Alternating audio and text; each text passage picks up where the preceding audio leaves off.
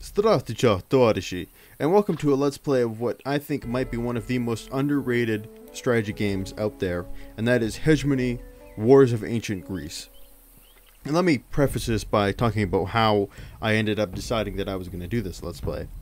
And I was just sitting there thinking, and I was thinking, man, Rome 2 is really close to release. Like, it is just over a month before it comes out. And that got me from one thing to another, and I got into this whole kind of ancient warfare vibe, and I wanted an ancient warfare strategy game to play, but I didn't just want to go back to Rome.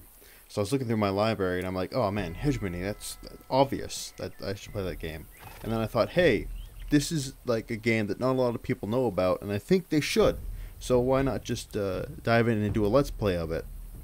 And here we are. I also have had the chance to talk with the lead programmer for Longbow Studios, which are the guys who made this game, Rick Jorgensen. I interviewed him in a podcast. God, it must have been like a year and a half ago, and that was pretty interesting. He's a really cool guy, and I ended up buying this game in a Steam sale. And then when I was doing my website, I was still doing my website. He emails me personally, and he's like, you know, you obviously like strategy games. I can see by the kind of stuff you do, and I really think you should check out our game. You should check out Hegemony. I'm like, dude, I've already bought your game. I already played your game. Your game is great. And then one thing led to another, and he ended up coming on the podcast, and so on and so forth. And they're also working on a sequel, which I'm really excited for, which was supposed to come out like last year, but still hasn't come out, and I'm worried about the status of it. But I hope one day it'll surface. But it's set. It's the same premise, Hegemony 2, but it's kind of set in the same.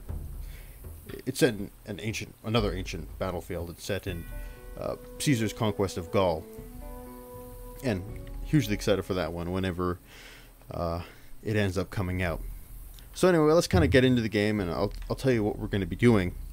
The game comes with 3 campaigns, and the first one is Philip of Macedon, where you start off like as Macedon was a tiny tribe, and you eventually start taking over all their nearby tribes and take over all of Greece and become this super powerful hegemon of the area. And Philip of Macedon, if you don't know, is Alexander the Great's father, and he's kind of credited with setting the table for Alexander the Great's conquest, his great conquest in Persia, because he was the guy who took Macedon from this tiny little tribe and turned it into this power in Greece that modernized the army. And then he died, and then Alexander the Great gets the most advanced army of the time, and then he uses it to go over and smash Persia. But it also has 2 chapters sort of dealing with the Peloponnesian War, the wars against Athens and Sparta. And then it has a sandbox mode where you can play as any of the countries or tribes in the game, and we're going to be doing sandbox mode because to me that's the most fun. And as you can see, there's a crap ton of different tribes and kingdoms and countries to play as.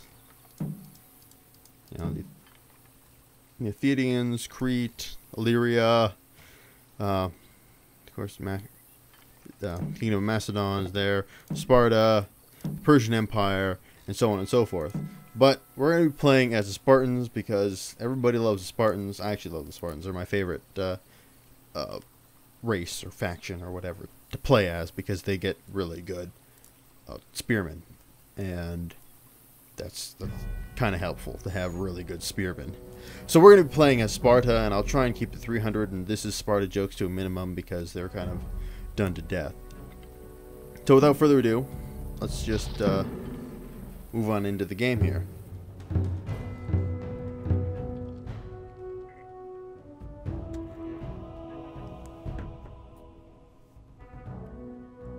So let's talk a little bit about how the game is played, because the game is quite an interesting setup, and it's pretty unique, and it does a lot to kind of merge the turn-based strategy elements with real-time strategy elements, and it does it pretty well. It does it one of the best I've seen of any game that tries to do something that probably maybe second only to like Sins of a Solar Empire or something, but it has been a little bit of time. um, since I played the game, so I'm gonna have to spend a little bit of time familiarizing myself with everything. So you collect gold, but you don't collect gold in sort of the traditional sense. Basically, your gold is a fixed number, and as you hire more units and workers and everything, the amount you're spending is increasing. So you can't spend more than you take in, essentially, with your units. So that's very important, and you get more gold by capturing mines and then or capturing cities and other types of things, and building trade routes. And that's another important function of the game, is that you can see when we zoom out, we've got all these different cities, all these Spartan cities, and you can see the dotted lines, and those are trade routes. And trade routes supply the cities with things predominantly like food. Food is probably the most important aspect of the game, and food comes from farms, and you can see we've got little trade auctions, and they're taking the food to the cities. And if your city doesn't have food, it's not supplied with food, eventually morale will go down, and they'll start to riot and rebel, and things will get really, really nasty.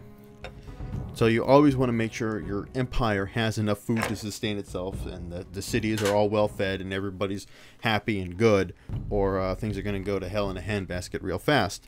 But also, your army needs food. So let's find some armies. Here are some Spartan hoplites, along with some spearmen. They're just kind of chilling out. And let's see, as they march around, they will consume food, and you can see down here there's the amount of food that they have. And if they run out of food, they don't die, but they start to lose morale. And when they have no morale, they're pretty much ineffective. Like if an army has no morale and it meets another army in the field of battle, they'll just run. They'll just immediately scatter and flee, and that'll be that. So you always want to make sure your army is well fed, and you can get food by pillaging nearby farms, taking it from cities, or just making sure your guys are in a well supplied area.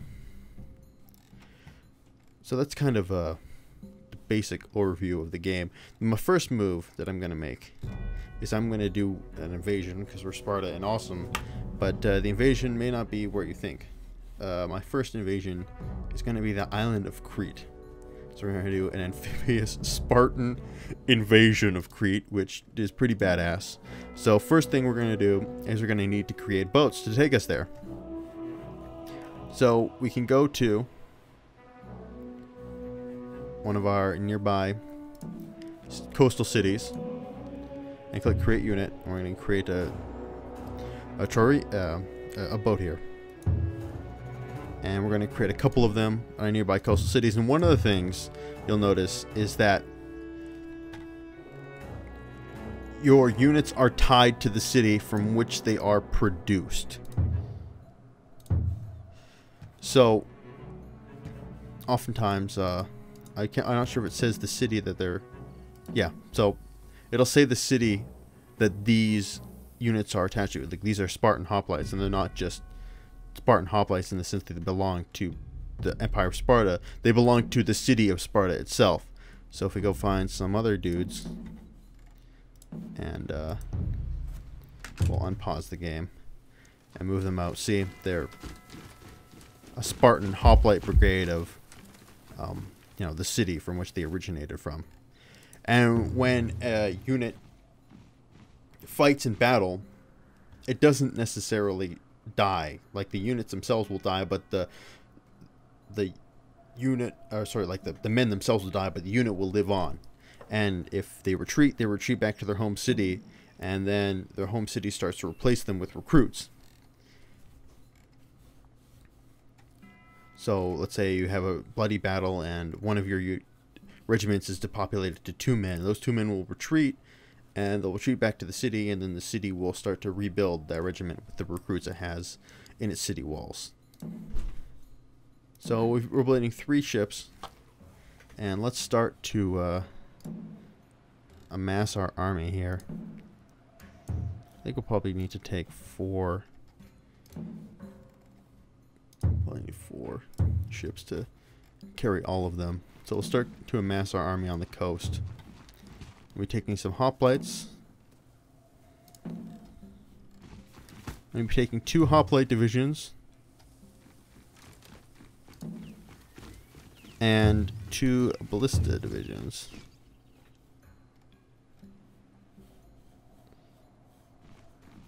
I don't think I have ballistas in any of my other cities.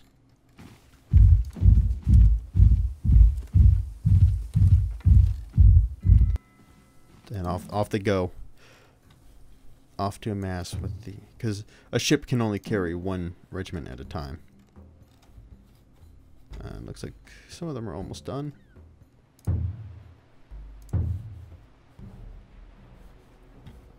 As you can see, as we recruit more units, our income versus expenses go up. Let me just make sure all my mines have enough workers in them. Great, all my mines have workers. So we're good.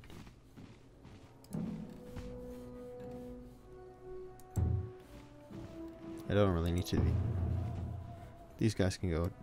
You guys can all chill out at home or something.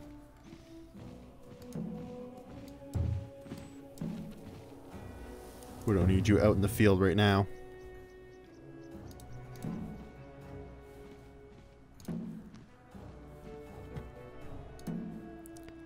It looks like most of our ships are done.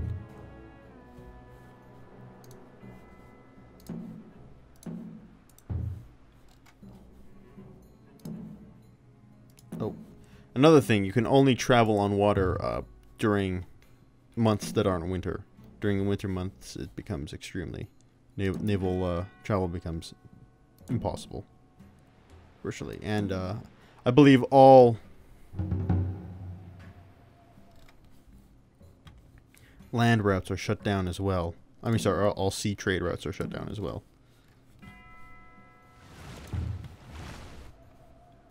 So once we get those ballistas up and running, we'll be ready to start our invasion of Crete. We got 1 ballista done.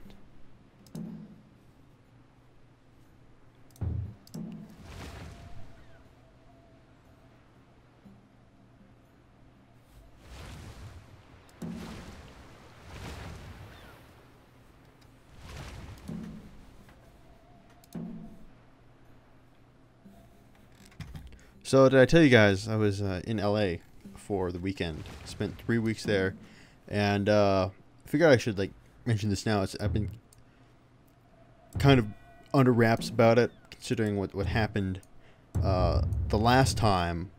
But I started dating someone, and like the last time I was dating someone, and I told the internet about it. Didn't end very well. So I've been keeping it under wraps for the most part. But she does live in LA.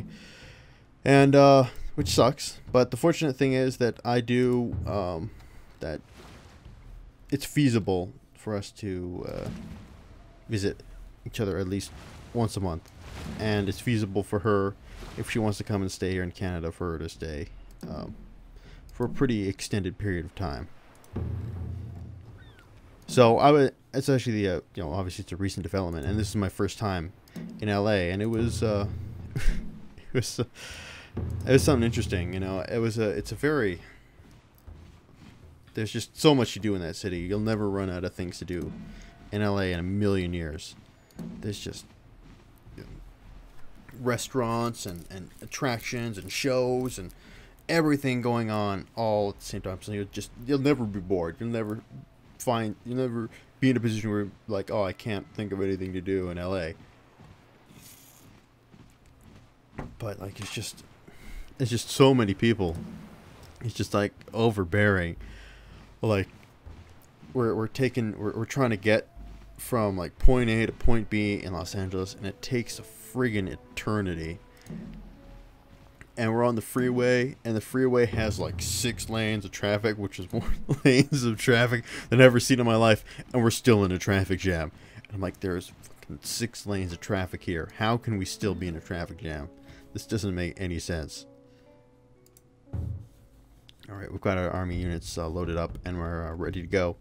But it was mostly I was there to visit her family and her friends, and you know, she was there so she could show me off to them, or so to speak. And once our ships kind of get their acts together, they'll be good to go. All right, the Spartan invasion has been launched. And I got to meet her parents, and my girlfriend's she's Indian, so I get to meet her parents, and they're like an Indian couple, and her dad's obviously pretty hardcore religiously Sikh, and he spent a lot of time like lecturing me about like the Sikh religion and like telling me what they believed and that type of stuff. The cool thing about like Sikhism is that they're not into converting people. Oh, okay. So here we go. Here's something. Anyway, the cool thing about the AI in this game is the AI is pretty aggressive, and they're constantly attacking. But they're not always attacking to destroy you. Sometimes they attack just to piss you off. Sometimes they attack to burn your supply lines, burn your farms, pillage your resources, and just run away. And it just slows you down, or will turn cities against you because they don't have enough food, or make sure your army's out of position. And it's just really cool because it's not often that an AI in a game decides like not to go for the killing blow. Usually it's like they like AI in any kind of RTS, or their whole point is never to like outright just harass you and piss you off and play this kind of longer meta game. Their goal just seems to always see if they can kill you outright and build up enough units to kill you outright. Not so much in this game. So it's pretty interesting in that sense. So we can see that I assign whoever these guys are. I'm pretty sure I'm mispronouncing their name. Don't ask me to pronounce Greek names. It's gonna be a slaughterhouse. So they're marching into my territory. I'm sending some of my Spartan hoplites from the north and south to meet them. But anyway, we can see that we have spotted Crete. Wow, they are sending quite an army. I think I might need to send some more men.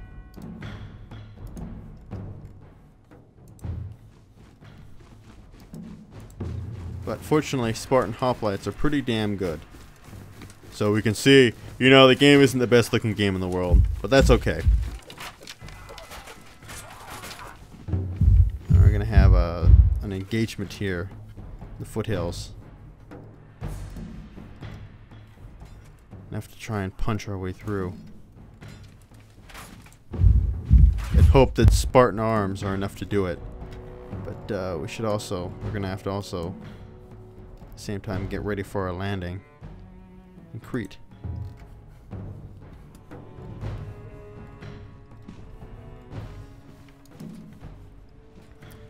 So as you can see, they're stopping our supply lines and trying to cut the city off from its food source. However, it's still okay because fortunately they caught our Spartans out of position and were able to force a retreat on them. See that they'll either be captured by the enemy, or they'll flee back.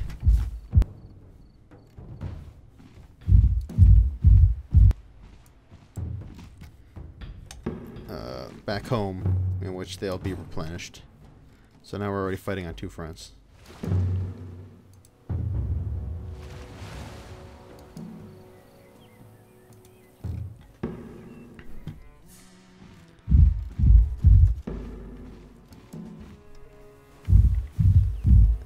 Oh, this is not going well.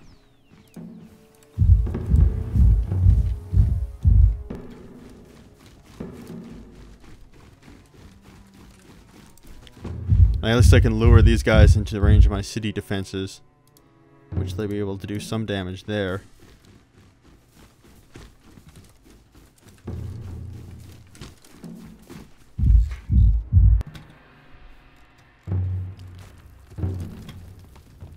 Okay, well, this is not good.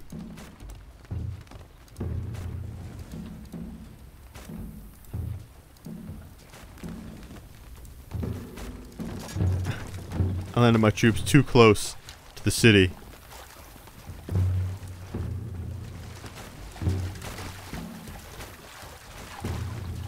Fortunately, my ballistas got off in time. Alright. Well, Spartan hoplites did their best. But once again, are forced back.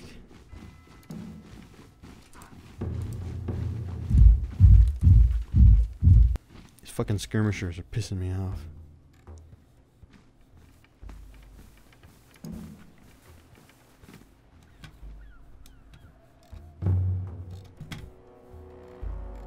Anyway, so on this front, we may have lost one ship, but our army is unloaded successfully.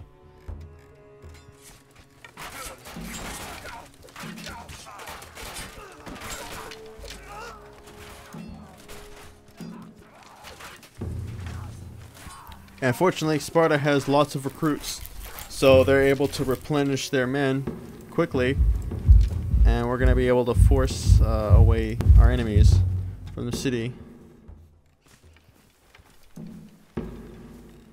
But not before they do some damage.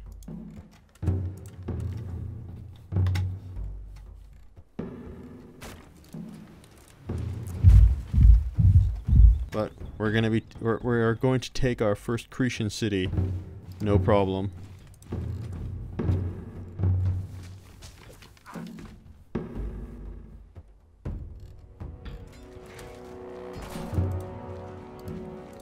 Well, Sparta is defended.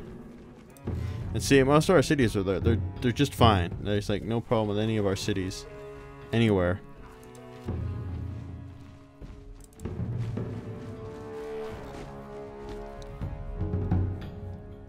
But they just managed to kill men, raid our supply lines, and just be an overall nuisance.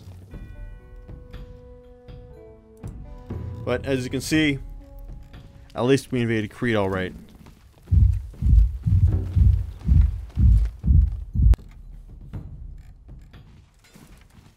And we're forcing away these peltists.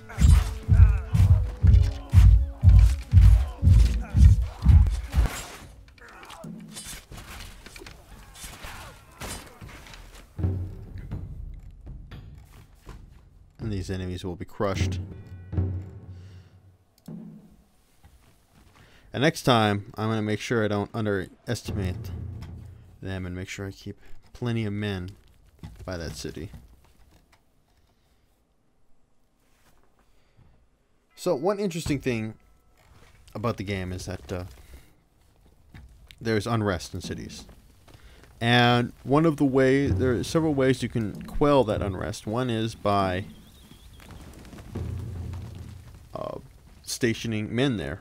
Another way is by destroying the walls, which sounds kind of counterintuitive, but when you think about it, is pretty nifty and makes a lot of sense.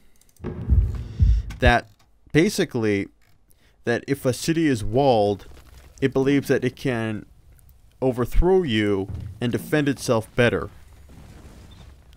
So, if, yeah, it's a walled city, and it's going to say, ha, screw you, guess what, we don't want to be part of your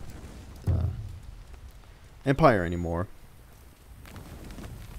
Well, then they can throw you out of the city, and then if they have walls around them, they'll have a better chance of surviving your next attack. If they don't have walls, then oh no, you can just sweep back in there and kill them all if they decided to rebel. So one of the things you can do if you don't have enough money to put enough men in a city is you can destroy the walls. And I forget how the hell you do that. But there should be a... There we go.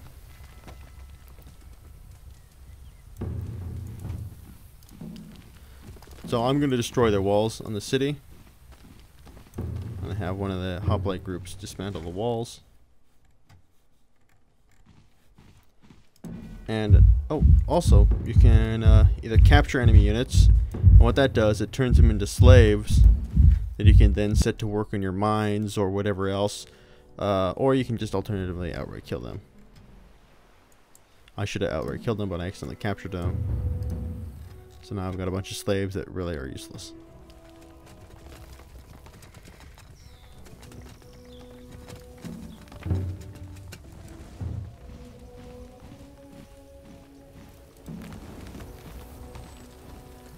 So now the walls are dismantled. I can recruit some spearmen there, and they'll be able to quell the resistance in the city and keep it under control.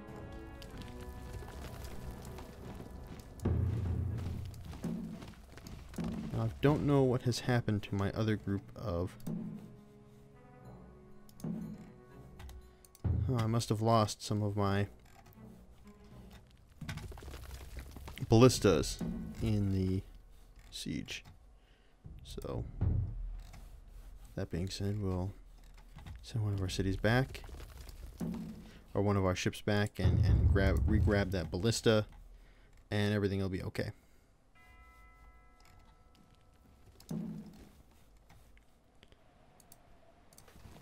Oh, I need to take that mine too. That's also going to be a big thing.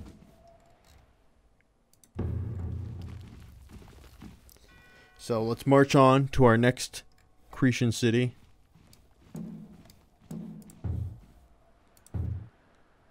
One of our Spartan groups is running out of food.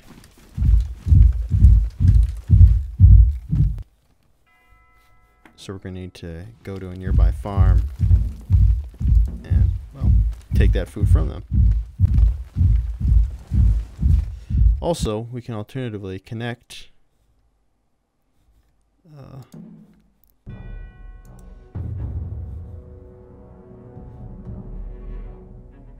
our Cretan city to one of our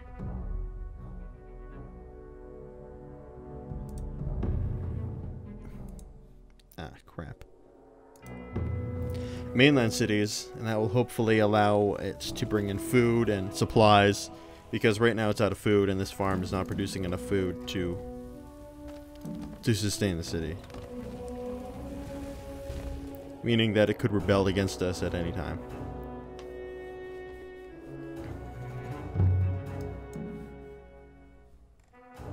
So I'm going to have my men march to this next farm. Oh wait, never mind, there's a city right here.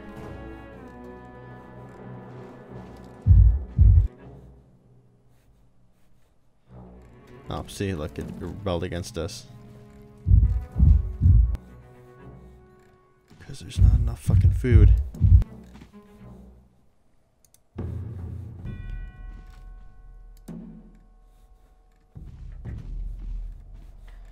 Fortunately, that gives the opportunity for the farm to produce some food for our boys. And it will not take much effort for us to retake the city.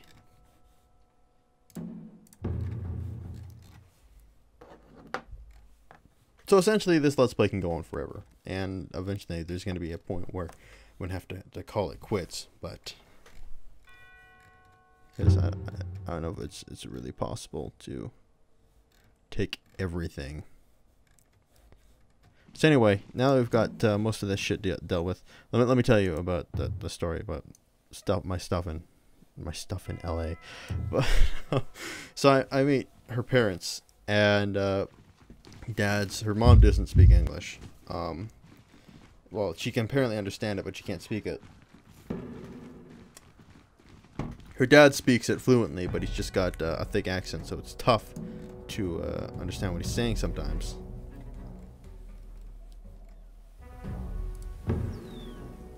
Oh shit, one of my